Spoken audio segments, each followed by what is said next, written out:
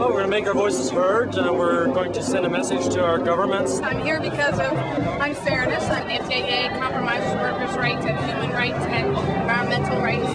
Pollution and environment and all those things. We can't stand for that, even if we're in a privileged position. We think there's lots of things that should not be commodities in the market, that shouldn't be for sale. This planet is not for sale. People say that we're against trade, but what we're against, I think, are the kinds of trade deals that are being negotiated behind closed doors.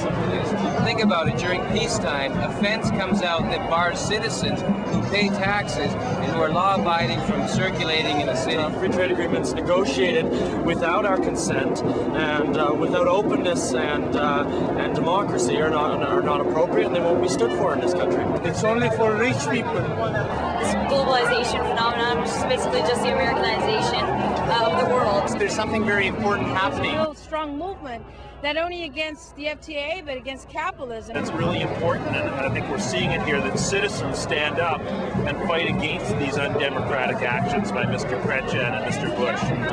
If there isn't action taken now, there's going to be a worldwide revolution. Everybody should do a little bit, and with a lot of little bit, we can change.